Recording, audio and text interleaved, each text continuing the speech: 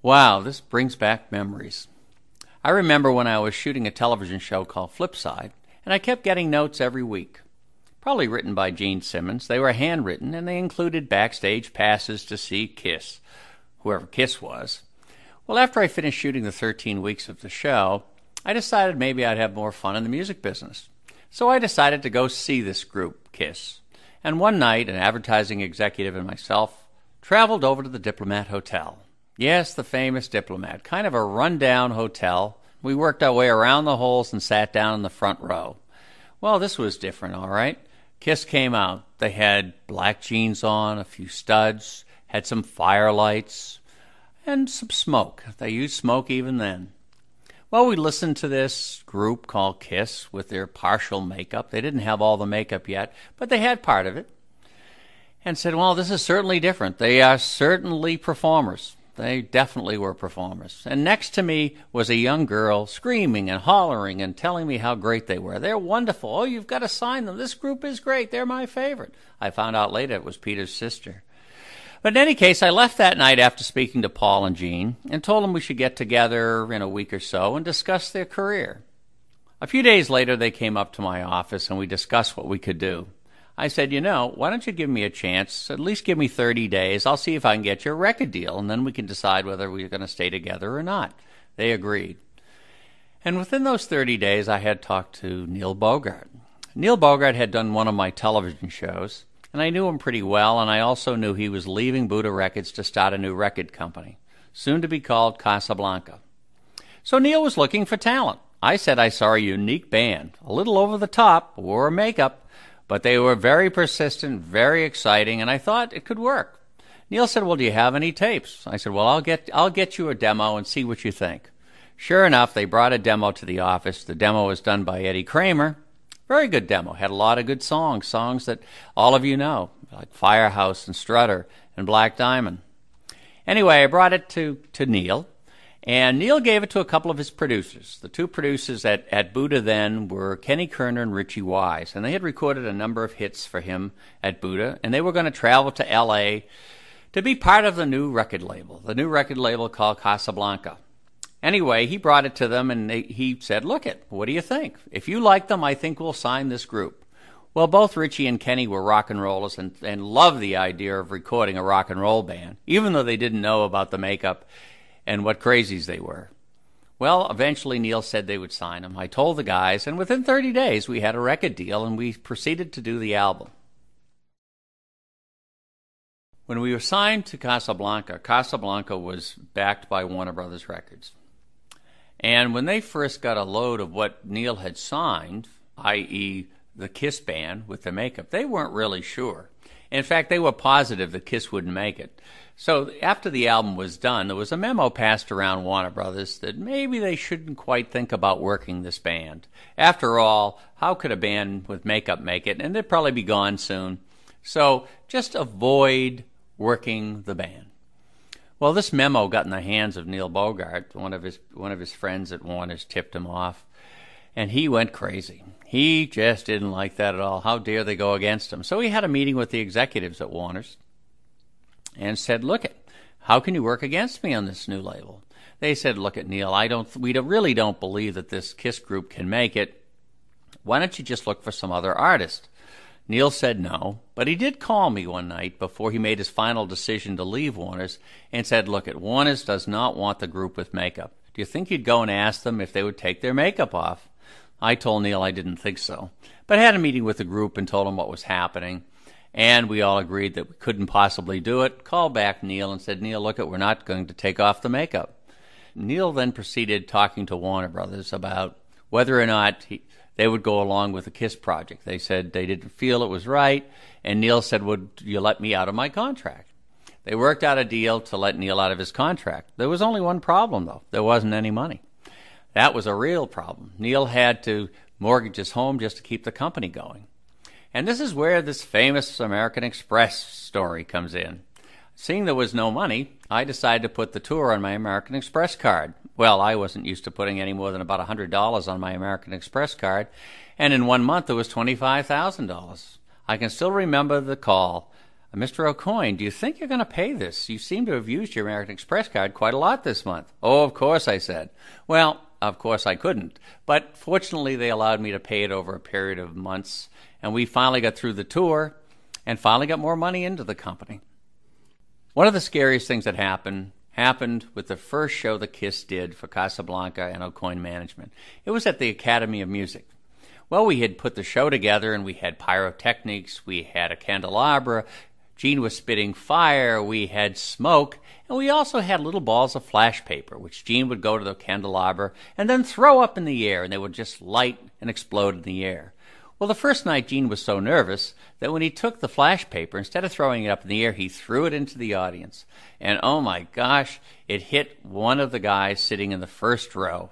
A real rock and roller, but he was singed. This was rather scary. We thought he might have been terribly hurt or burned. We thought maybe it might have been the end of their career, not the beginning of the career. He turned out to be a true rock and roller, and from that point on, he got free tickets to all the KISS shows.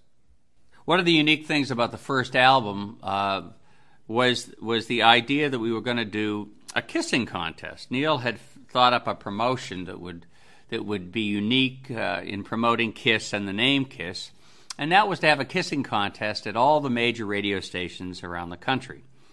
So he put up the money to promote this, the kissing contest, and then needed something on record to promote the kissing contest and needed something to promote it on radio.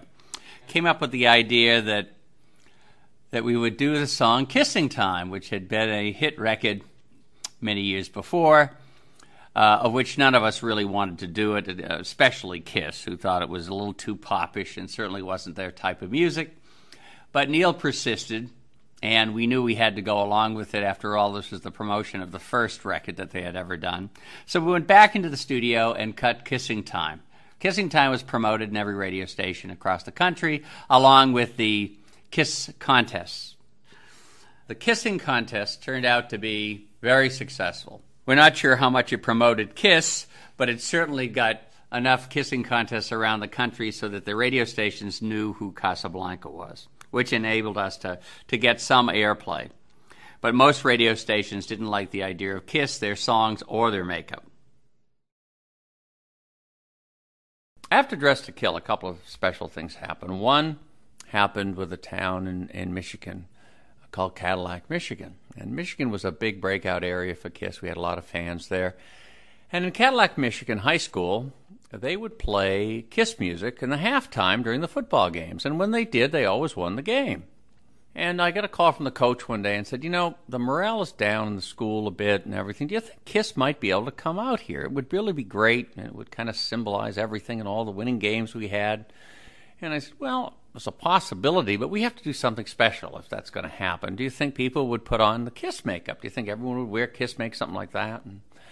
And he said, well, we could talk about it. And finally we talked about it enough that everyone agreed that that's what would happen. We'd have KISS Day at the high school. And so we sent directions out to them on how to put KISS makeup. And we got all sorts of makeup to send to the high school so everyone could do it. We got a little film crew together to go out and shoot it, thinking it might be something that was unique. We got to Cadillac, Michigan, and lo and behold, the whole high school was in KISS makeup. But not just the high school kids. The teachers were in KISS makeup. The principal was in KISS makeup. And it was quite amazing. And some of the police were in KISS makeup. The firemen were in KISS makeup. They had changed the names of the streets. And so we went through the streets of Cadillac, Michigan, on top of fire trucks, and with everyone along the side, not everyone, but most of the people along the sides of the streets in KISS makeup. One of the strangest moments was the next morning when we had a breakfast with the mayor and one of the councilmen and one of the senators from the state. And we walked into this breakfast restaurant, and my gosh, the mayor was in KISS makeup. The mayor's wife was in KISS makeup. The senator was in KISS makeup. It was quite a breakfast. Turned out to be one of the most exciting days. And that breakfast, we were also presented with the key to Cadillac, Michigan. And we left Cadillac, Michigan from the football field in a helicopter. No one really knew that the helicopter only flew for about 5 minutes because that's all we could afford to do. It kind of went over the trees and landed in the parking lot, and we got out and got into cars and left for New York. The next KISS adventure came with the live album. An exciting moment because it was not only the album that finally broke KISS, but there were other things that happened. During the recording of the live album, we realized that we had not gotten any royalty statements from the record company. And I knew as a manager it was my obligation to follow through and to get that done. And when we weren't receiving them, I had to go to our lawyers and kind of threaten the record label on what would happen if they didn't come through with the royalties for KISS. Now, we had a great relationship with the record label, but this is something that had to be done. And during this time, the record label actually went to KISS and tried to take over the management of KISS. But KISS decided to stay with me, and we had a long run together. Many other things happened during that time, too. Other labels were trying to get KISS, knowing that we might break up with Casablanca. But we then re-signed with Casablanca and had our first major hit, Kiss Alive. Kiss Alive tour was very interesting. We finally broke out of Detroit, playing Cobo Hall in a major concert. And after the live tour ended in the States, we went to Europe for the first time. Rather scary for the four guys. They had never been to Europe. It was quite a change of pace. We got to London, and they realized that everything closed up early, that the television stations didn't have the shows that they wanted to see. Not only didn't they have the shows, but it went off the air at 11 o'clock. You can imagine the four of them at 11:15 climbing the walls, not being able to eat, not being able to watch television. It was a little crazy, and I think the first day they got there, they wanted to return to the States. Paul Stanley. Well, Paul is the musical backbone of the group. He really is. Probably more of a writer, producer, and obviously, he's the singer. There were many things that have happened with Paul. When I first met Paul was a little overweight. And I know you don't think of Paul like that today because he's always taking good care of himself. But he was a little overweight, a little chubby. And when we went on the first road tour back in '74, he got sick in Atlanta, and he got the flu, and it lasted for a few days. And he lost about 10 pounds. I'll never forget this. And he called me, and he said, "Bill, I really look good now." He said, "I'm never going to put that weight on again." And he never did. He really kept himself in great shape. The one thing I never could understand about Paul is every time we went to Los Angeles, he would lose his voice. And I suspect it was probably the stress. You're going to Los Angeles, you're going to be playing for thousands and thousands of people, including lots of celebrities and everything else. But we always used to lose Paul's voice. Somewhere in Los Angeles it used to go, and what we used to have to do is have a throat specialist come, and we used to freeze his vocal cords before the show because he used to get laryngitis. And before every show, we would freeze his vocal cords, and it would last for about half hour, 45 minutes, and he would come off the stage and would have to do it again so he could get through the show. I remember one time when we were touring Australia and New Zealand, we had gotten to New Zealand, and Paul was going out with a famous actress from Hollywood who was shooting a movie on the other side of the island, New Zealand, quite a few hours away. And he came in to me one night and he said, I really would like to see her, Bill. We have a couple of days, and what do you think I should do? How do you think I can see her? I said, well, I guess you could rent a jet. And we thought it back and forth and talked about it for a bit, and Paul finally decided he'd rent a jet and he'd fly down to see her. Well, when Paul went to see her, he wanted to make a big entrance. So what he did is he asked the pilot of the jet to fly over the shooting area where they were shooting the movie. So he buzzed her a couple of times and everything, and then they went and landed the jet.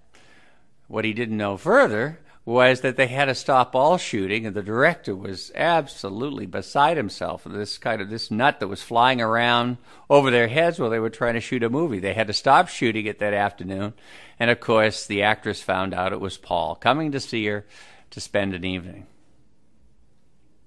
I just remembered a story. I know that when I used to go up to their rooms in a hotel, I never knew quite what was going to happen to me when I walked through the door, whether I was going to step in a bucket of water or whether a bucket was going to fall on my head and I'd be soaked. And Paul was famous for this. You never really knew. The first time we went to Japan, it was rather unique because we had convinced Pan American Airways to give us a 747. Now, you can imagine going to Kennedy Airport in New York and seeing your 747 waiting for you. It was renamed and painted the Clipper Kiss Special. Well, it was just unbelievable. And on top of it, we took all the press with us as well. So we had the KISS group and all the management people, as well as a lot of press. We filled up the plane with press to take them to Japan. There were a lot of things that happened around that. There was also a freighter, an air freighter, another Pan American 707 that had to carry the KISS stage. Now, the group had been on tour, and they had not seen this KISS stage before because it was built and designed by Kenny Anderson, who was the head of our production department at Aucoin Management. And it was put on a freighter to be sent to Japan, so that when they arrived at Japan, they would see it for the first time set up. Well, a little quirk that happened at the airport in upstate New York was the set turned out to be a lot heavier than we had expected. So when they loaded it on the plane, we had to make a decision. We either had to leave part of the set home, or we had to come up with another solution. Well, fortunately, the two pilots who flew it to Tokyo decided that they would fly the plane unpressurized and have to wear oxygen masks all the way to Tokyo so that the weight of the plane could handle the KISS set. Tokyo was kind of unique, unusual, obviously a completely different culture, but we had lots of fans there. There were hundreds and hundreds and hundreds of fans at the airport.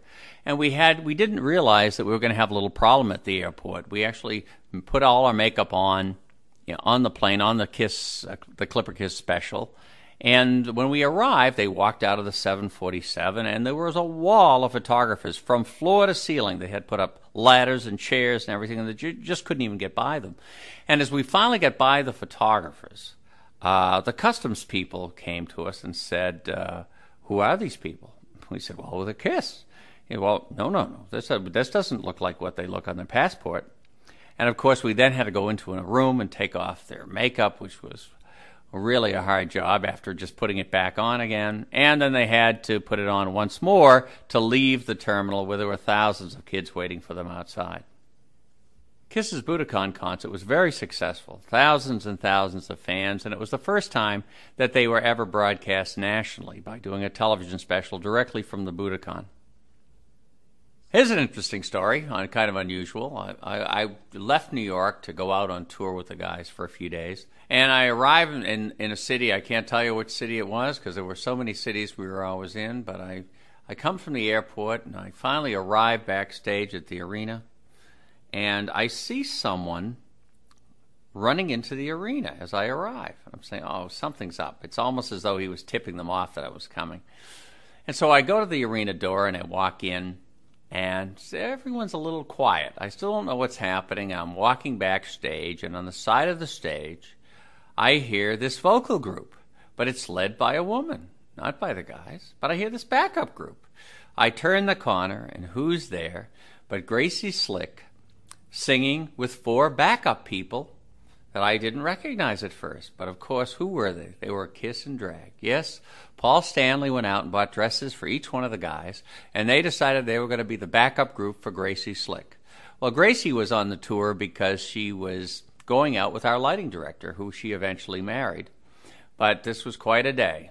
And I walked in, and there they were, four KISS members in full drag, backing up Gracie Slick, singing me a song and serenading me as I walked into the arena.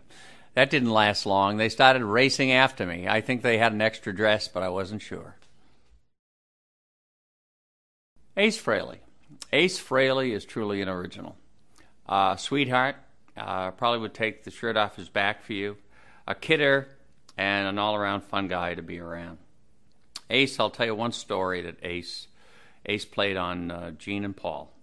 I think it was in Kansas City. I'm not quite sure, but in any case, I get a call from Gene and Paul on the road, and I'm in New York, and they tell me that Ace had been drinking, and he's just so out of his mind that he won't be able to do the show that night, and they're very upset. Oh, my, what are we going to do about the fans, the promoter, the this, the that? You're going to have to come right out. So I go to the airport, I get on a plane, I arrive, and Gene and Paul are waiting for me, and they're telling me these horror stories about Ace. Oh, my goodness, we had to carry him into the hotel. He won't be able to stand up. Never mind about playing the show. We'll never do it.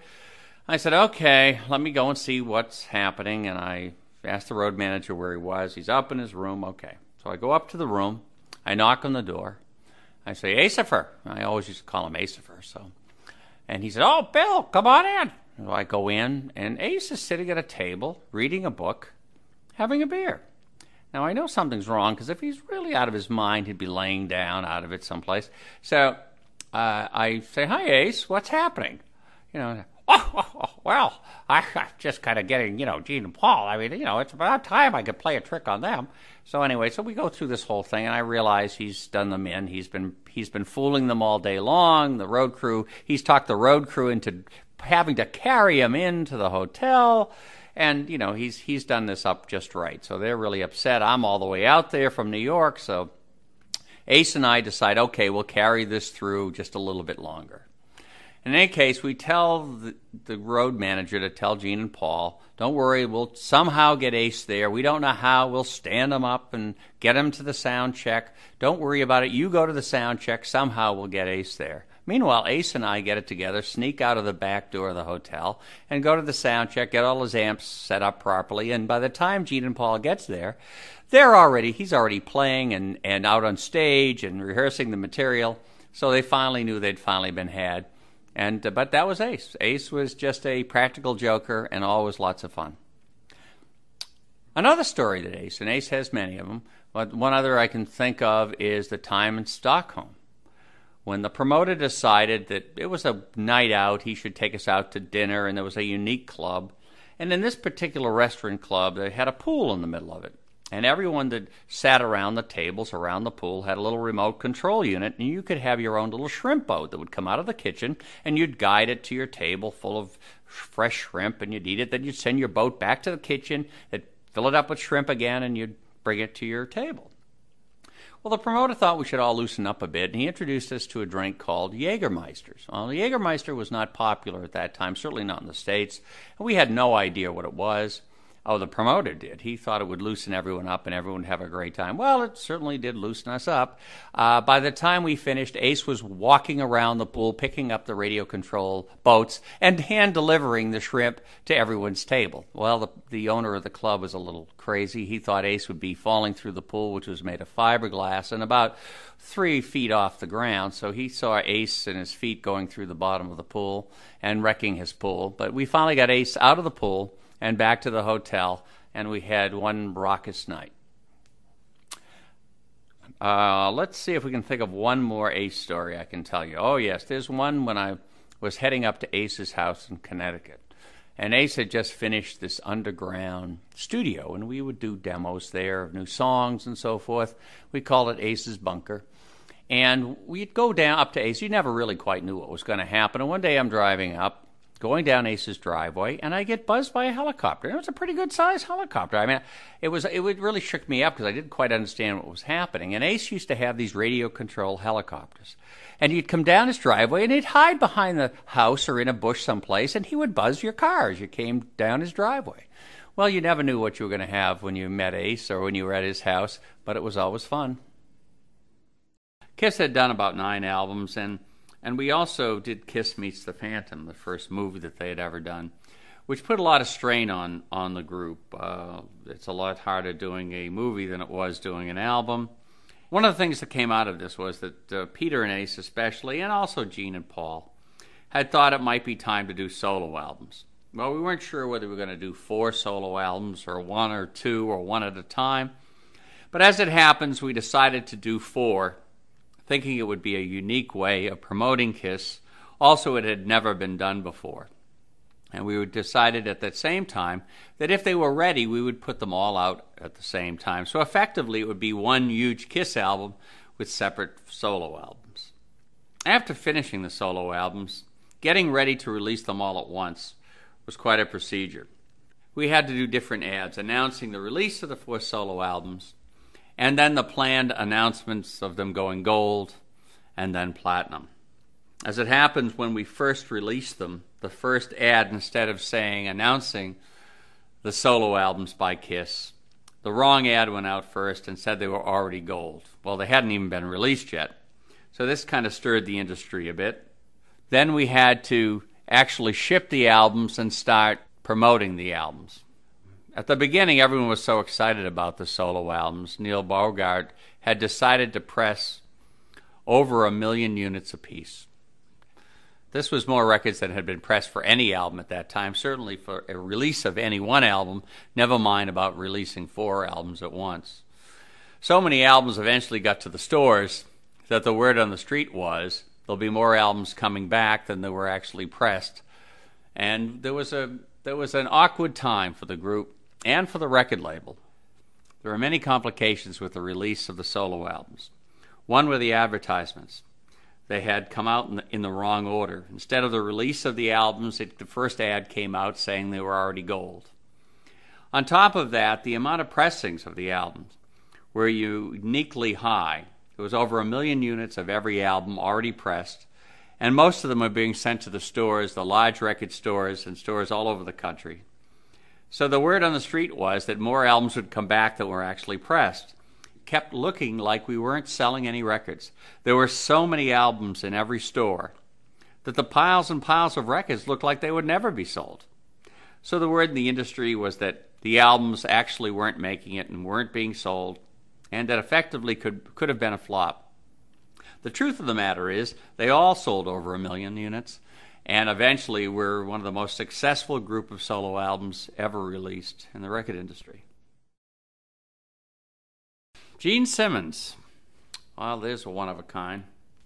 Gene was really the driving force behind KISS, keeping at it day and night ever since I met him back in '73.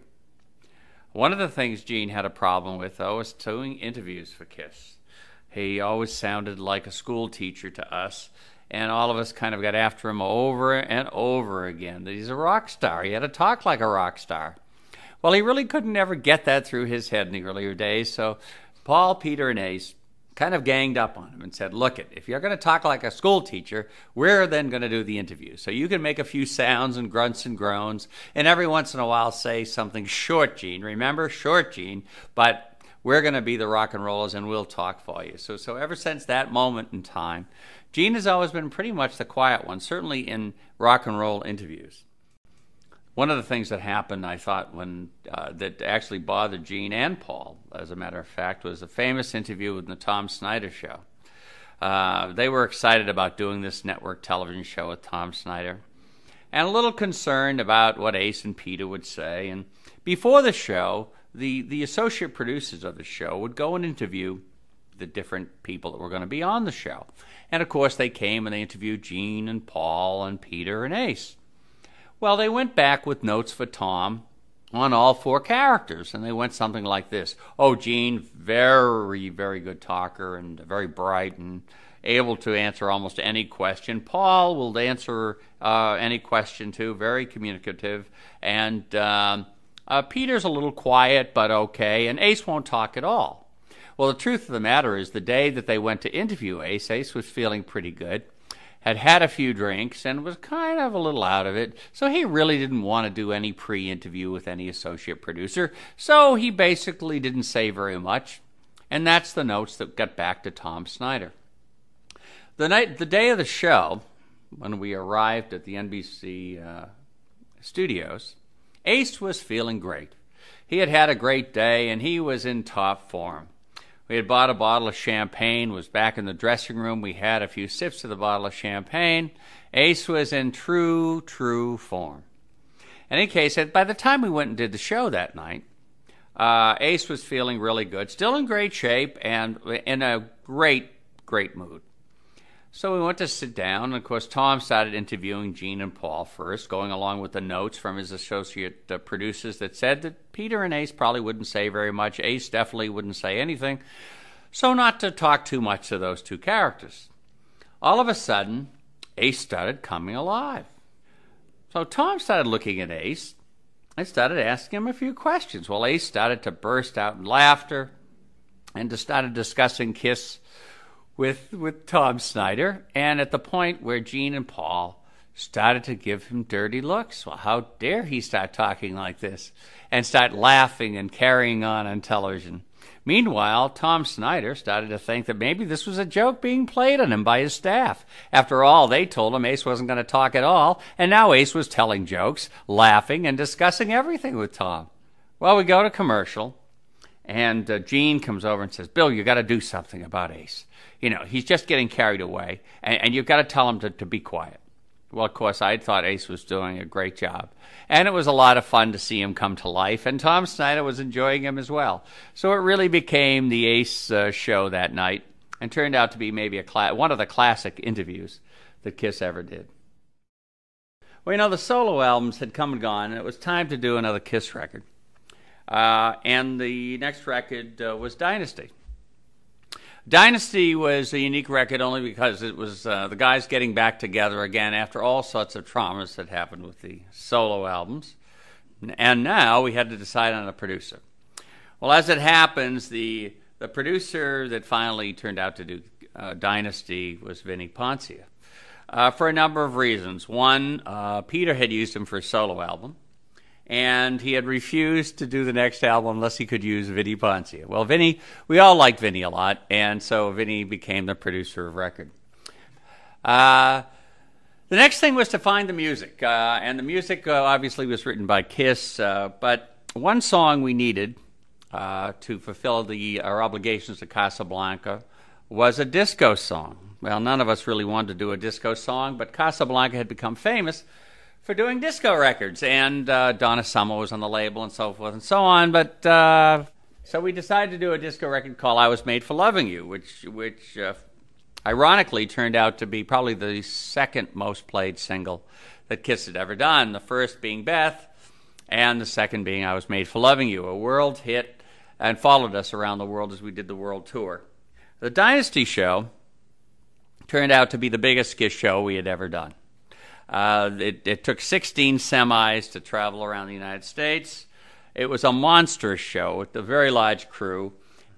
And we put it together in Lakeland, Florida, and we finally started the show, doing the first couple of shows in Florida and then moving up the East Coast. When we get to Atlanta, I had already flown back to the offices in New York, and I got a call from the head production manager. The production manager let me know that after tonight's show, they were quitting. They were quitting because the show was too big. It should have never come on the road, and it was impossible to do. Well, I got on a plane and flew to Atlanta right away, and I came into the Omni, which was the arena that we were doing the show in, and the head production manager came over to me and said, Bill, look, this is impossible. The show just doesn't work. It's way too big, and I'm really telling you that after tonight, we're all quitting. It just can't be done. And I said, well, okay, let me think about it. And I said, we'll have a meeting to talk it over in 15 minutes. You get all your crews together. Now, knowing that I couldn't very well take the Kiss show off the road, it was costing millions of dollars to put it on, I had to find some way to get through that evening and convince people that we could do the show. So we gathered all our production crew together. And as I'm talking about the show, I started to realize that the show was obviously very big, but that no one had ever seen the show. We had rehearsed it for weeks, but it was so complicated. Each particular person had its own idea of what they had to do, but never had seen the show put together because they were too busy working on their own little departments. So I finally started explaining the show to them. Everyone looked at me with this blank stare saying, yeah, is that the way it's supposed to be? I said, well, tonight, look, here's what we're going to do. We're going to go through the show step by step. And at the end of the night, you'll see that this show can work and how exciting it can be and how it could stay on the road. Well, there was a lot of hemming and hawing. We went through everything about the show step by step again. We went through all the pyros, all the stage sets, every change in the show, where the music, why it was supposed to happen, what was supposed to happen in every section of the show. Everyone seemed to understand. I told them to go out and check everything out. Everyone went out and checked. We came back. We had one more meeting. Finally, that night, they got to see the show because everyone was aware of something that I had never expected during rehearsals, which was that no one ever got to see the show. And they finally saw it that night in Atlanta. It went off perfectly, and everyone decided to keep the show on the road. Now let me tell you about some of the things that never made the show. There was a couple of laser effects that we wanted. One was a huge laser setup that was underneath the stage that at one part of the show would put laser bars completely around the stage so it would look like Kiss was in a cage, a laser cage. Well, we spent an enormous amount of money at that time. I think it costs about $150,000, $200,000 to have this one effect, which the day that we set up didn't work.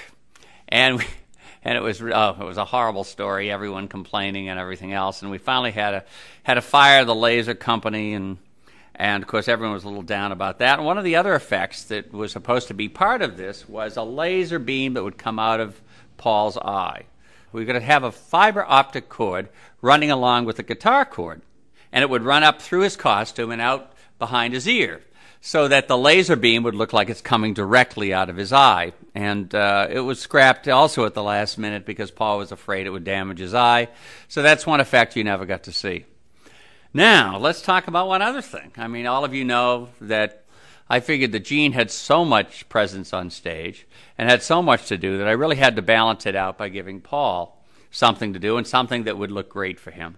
I initially thought that we'd have Paul fly from the stage to the lighting grid, where he would sing one of his songs. And it would just fulfill that part of the show and balance off what Gene had on the other side of the stage. When I described it to Paul, he listened carefully and then told me, no, he didn't think so. He thought he'd be too scared to fly from the stage, and the wires, would they hold him? Wouldn't they hold him? There would be too many complications. Of course, the minute he said no, Gene raised his hand and said, I'll do it. As always, Gene felt anything else he could do on stage he would do, and usually did. So anyway, that was the story about how Gene finally got to fly to the lighting grid. The Dynasty tour, as I mentioned before, was a huge, huge tour in the sense of the type of people, the stage set, and the complete show. As the show continued and as we traveled around the world, it was becoming obvious that the show was so big that unless we really sold out every show, there was not going to be a lot of money made on the tour. This became a problem at the end of the tour, certainly for me and for the group, based on the fact that their business managers at the time kept telling them they're not making money on tours. There was a lot of complications, I think, that came from this. One, this particular tour didn't sell out, probably because the Dynasty album wasn't one of their biggest selling albums. We had just done the solo albums. There was an awful lot of KISS product out there. And although we had a hit song on the Dynasty album, which was I Was Made for Loving You, it was really bigger outside the United States than it was inside the United States. So that overall the album sales were down slightly and the attendance on the show were down, and therefore we didn't get to make the profits that certainly their business managers wanted them to make. Peter Criss. Well, Peter Criss is a true rock and roller. If there was ever a rock and roller, someone meant to be, Peter certainly has been there, done everything, and certainly had his ups and downs in life, but is truly the ultimateness in what you'd feel as a rock and roller. Peter could also be very emotional, very sensitive, very emotional. You could say something to Peter that would either be very up or very down, depending on how he took it that day. But there were a lot of things that would happen. Because he was so emotional, sometimes he would do things to get attention, but sometimes he would hit his hand on something because you'd say, oh my goodness, you're the drummer, Peter, why did you do that? Well, I'm not sure today, I really can do this today. And he'd go through some heavy emotions, but he would also be a wild one. I remember one great party that Peter threw in his house up in Connecticut.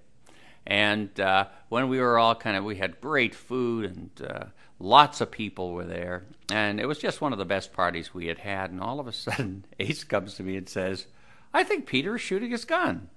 And I said, what's that sound? He said, I think Peter's shooting his gun.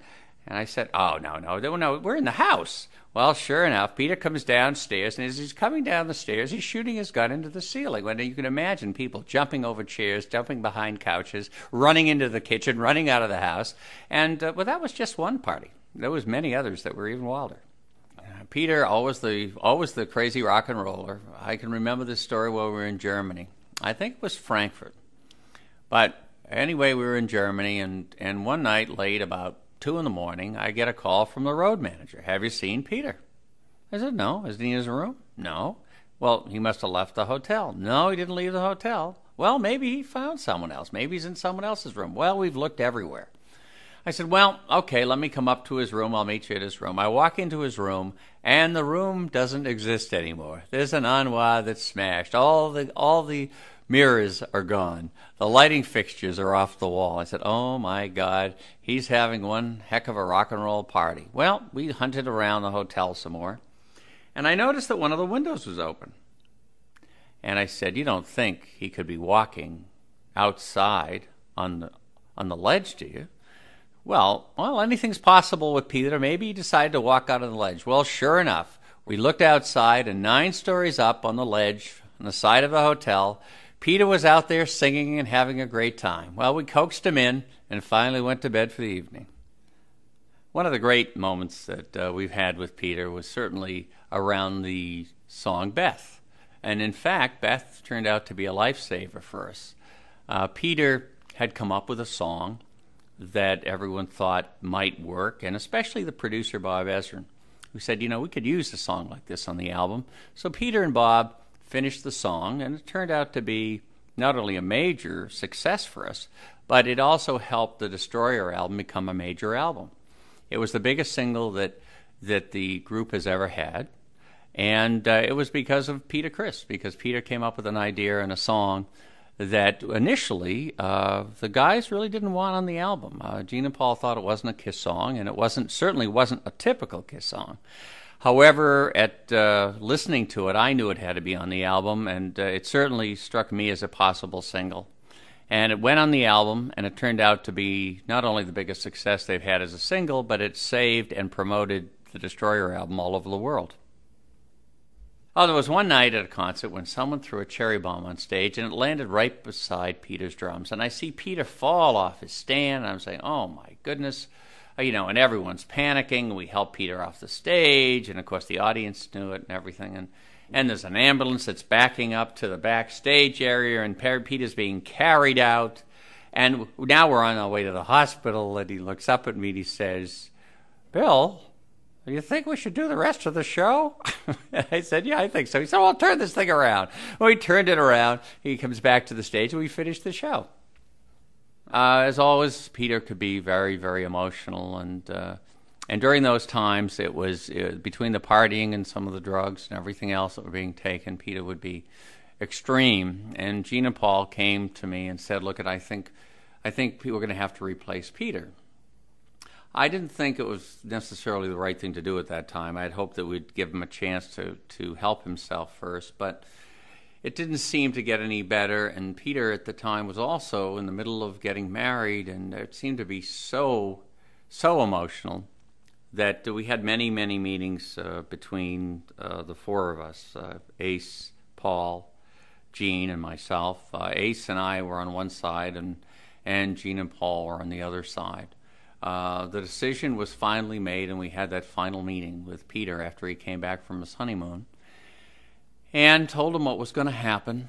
Obviously, he was very hurt, and Gene and Paul left the meeting after telling him, and he turned around to Ace and asked Ace if that's what he felt, and Ace reluctantly said yes. And we finally left Peter alone to ponder what was happening, and it was very sad, an emotional day. Looking for a new drummer. Well, it was time. We knew we had to face it. We had to find a new drummer. Peter was gone. And the trauma of settling in to find a new drummer turned out to be more of a chore than anyone expected. Hundreds of drummers we went through. We used to set up a rehearsal hall and had a drummer every half hour. We figured the drummer would play for 15 or 20 minutes. We'd have to say hi. We'd have to say goodbye. We'd have to be nice to them. We'd have to shuffle them out and get the next drummer in. So we figured about a half hour to 40 minutes per drummer. And we went through drummer after drummer after drummer, realizing that, of course, we couldn't use anyone that was already known because if everyone already knew them, he couldn't be part of KISS, certainly not if they knew his face. So we kept looking for new drummers, and most of them weren't up to the level that we needed. Plus, the personality was important. Don't forget, this drummer had to put up makeup every single day for the most part, had to hide his face all the time, and had to be part of a group that was already established and come in as a new member. As we went along, we found this one guy, Eric Carr. Eric was a sweetheart. Played very well, didn't seem to have an overpowering ego, and the guys thought they could get along with him and liked his drumming. So we finally signed Eric. Eric didn't become a full member of KISS. He was a hired hand, but he was a terrific person. And to give him a little feel of what a rock and roller was like, we bought him a new Porsche and gave him a fairly good-sized salary for joining KISS. The guys didn't really want to make another full partner with the group KISS, and he really remained a hired hand to the very end. We had some trouble getting ready for the first show. It was only weeks away at the Palladium in New York City, and the reason we wanted to have this show, it was only one show in the United States.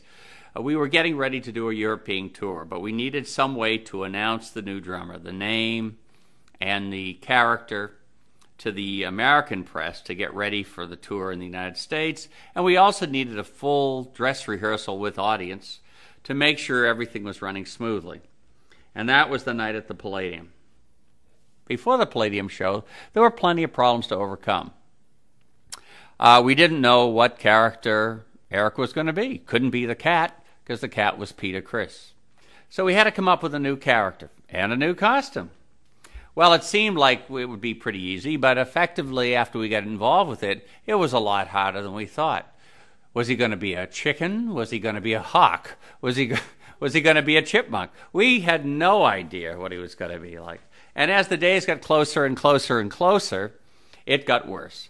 Paul and Gene got scared about what was going to happen. Was it going to happen? Where were we going to finish it? Where did we have the costume? Is the makeup going to work? And I remember at the last minute, the day before the show, where we were rehearsing the songs and trying to finish up everything, Gene and Paul and I had our first real argument upstairs in the dressing room at the Palladium. Them stating very clearly to me that I was the manager, I'd better get it together and make sure that he was ready for tomorrow night's show, or that was it. And they just stormed out of the dressing room.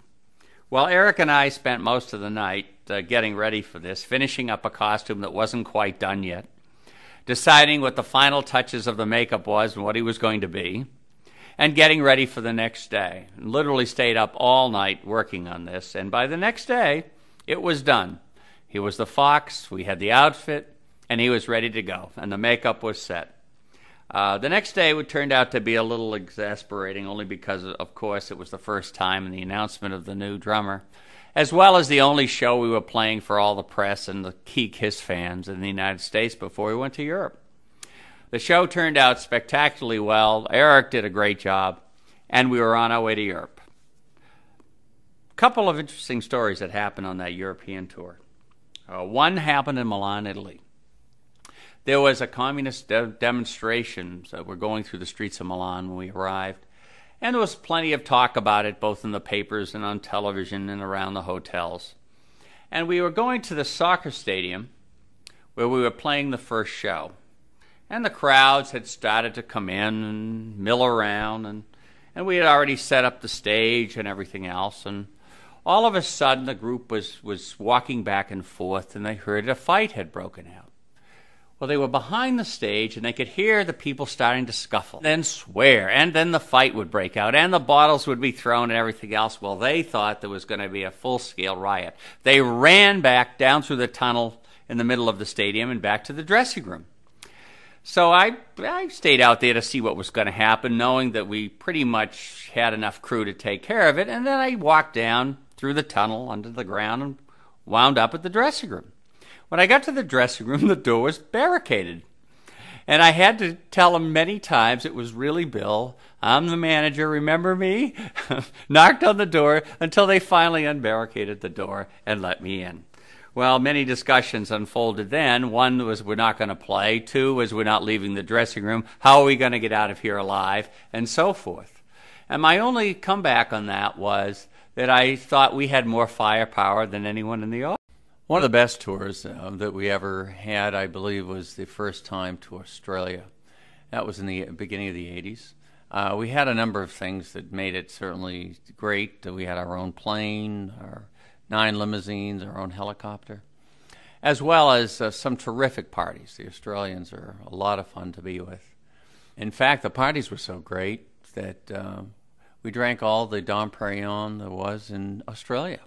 All the champagne in Australia, certainly the Dom Perignon, especially because Ace liked that. We used to load the planes up and have them at every party. In fact, the nights that we didn't have parties, which were few and far between, we'd open Bill's Bar. Bill's Bar became a special event when there weren't any other parties. We'd all feel like we'd have to continue because, after all, once in a party mood, always in a party mood. So I would open Bill's Bar any time there wasn't a party, and I would be the bartender. And then we'd invite people from the hotel or fans that we met along the way, all to come and join us at the hotel on the opening of Bill's Bar. The shows in Australia were the biggest that had ever been brought to Australia. We were playing stadiums with one of the largest KISS shows. The press used to follow us around every day in Australia. We were in the front of the newspapers. There were major events when we first arrived in Sydney, with the mayor giving us the key to the city. We had television stations and radio stations, as well as the top reporters who actually flew with us all around Australia. And there was also some controversy. There was a reverend who had talked about KISS being the Knights of Satan service, which followed us around every once in a while, and had made a big statement in the national newspaper about KISS being evil. So we decided to show them that we certainly weren't evil, and that was never really the case. We decided to dress up and go and visit the Children's Hospital the next day. And that was a terrific day. I mean, the kids loved it, so I think we finally put that to rest. We had a promotion guy who was with a record company, and he was a little bit of a nerd. I mean, he had to have his way about everything and kept bugging us about everything and everything else. And so afterwards, I said, we need to relax, and let's make sure we keep the pool at the hotel open late. So you arranged for that. So all right.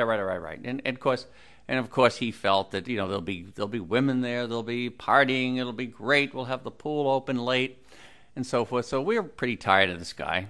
And Paul decides, well, I'll think of something. And we're back at the pool. The guy hasn't come up yet. He's downstairs at the bar having a drink. And Paul takes a poop in the pool, the old poop in the pool trick. In any case, the poop is lying at the bottom of the pool, and the guy comes in, the promotion guy from the record label, and Paul goes up to him and says, he says, I can't believe it. I just dropped my watch in the pool. And now this guy, whose ego is bigger than all the group together, says, don't worry, Paul. So he dives to the bottom of the pool, and of course, what he got was a handful of poop. One of the parties we threw in Australia was a big gathering in Sydney, and Elton John was in town doing a tour, so we invited Elton to come and join us and so forth. Well, I have to tell you, Elton was having a party the next night. But we were so rowdy the first night, he told the record company after the party, make sure you don't invite those KISS guys to my party. After Unmasked, the guys decided to take some time off. There was a lot of emotions between Peter leaving and doing the next record or not, and when and so forth. We knew that the record company needed another record, but no one was in the mood to either write one and or record one. As the pressure came down on us to come up with a new album, and I realized the guys weren't writing, or did they feel like recording a new album. And I thought the only person that I knew that knew them well enough and could get us through this was Bob Ezrin, incredibly bright producer who was capable of helping them write as well as producing the album. Well, when we started to think about doing another KISS album, no one was very much into it. And we came up with an idea, hopefully, that would help us and would get us through this problem. And the idea was to do a concept album. That concept album turned out to be The Elder. Now, The Elder was done helter-skelter. It was really a rough one to do. It was not easy in any respects. The songs were hard to write.